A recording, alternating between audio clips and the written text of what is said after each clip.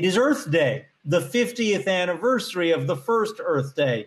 And to talk about how COVID-19 is showing us what the world could be like when we cut back a little bit, we want to welcome Monica Medina, Our Daily Planet founder and publisher, also former NOAA, NOAA, that's the federal government office, general counsel. Good to have you here. We saw the pictures from India, for instance. They can now see the Himalayas from some cities in India for the first time in decades.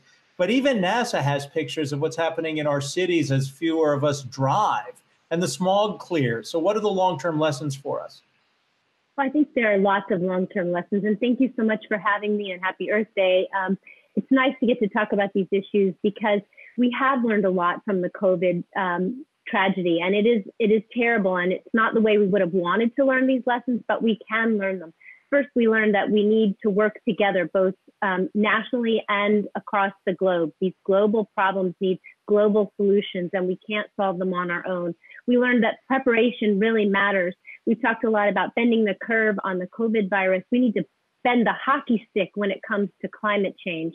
We've also learned that people love the outdoors. When you're stuck indoors, you really get to appreciate how much the natural world and our environment means to us. And we can see the mountains in LA. We can see the sky in Boston and New York. And I think now we know how much pollution we were really experiencing before this. But Monica, cars are going to come back. And I'm unconvinced that there's going to be any sort of policy change. In fact, the policy changes that have been happening during this pandemic have gone in the opposite direction when it comes to the environment. We've seen the administration roll back some of the curbs on emissions and on coal-fired plants, for example. So how worried are you about that? I am very concerned about that. That is a terrible tragedy, and it's actually exacerbating the impacts of the virus because it's the people who are hurting are the ones whose lungs have been compromised by air pollution.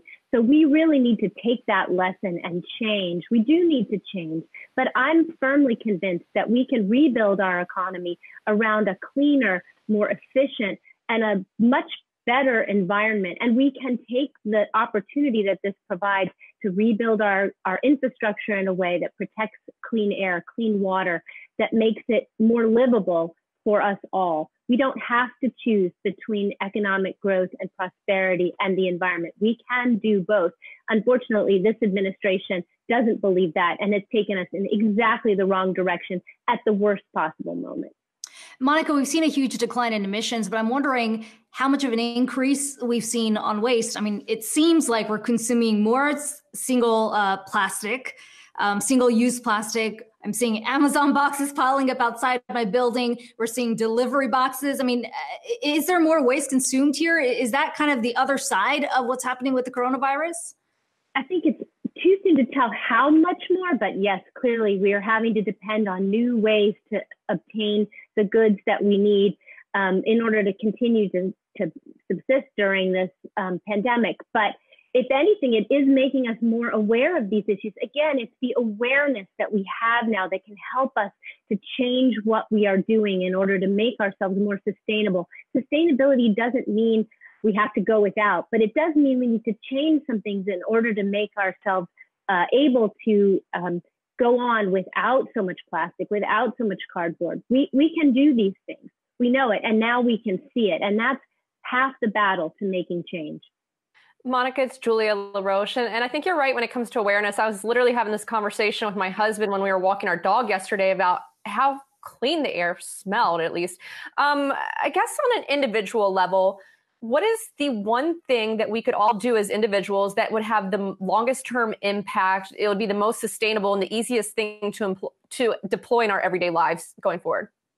Well, I do think reducing plastic is a really important thing because, of course, plastic comes from fossil fuels. So the more we can reduce the amount of plastic we use, just down to water bottles, when we think about the billions and billions of plastic water bottles that people consume every year, when you could be carrying a reusable bottle, that's one easy thing that everyone can do. Another thing we can do is turn off lights and conserve water. These are precious resources that we're using in order to fuel our economy, to keep the lights on. And the more we can reduce our load and become more efficient, the better off we will all be.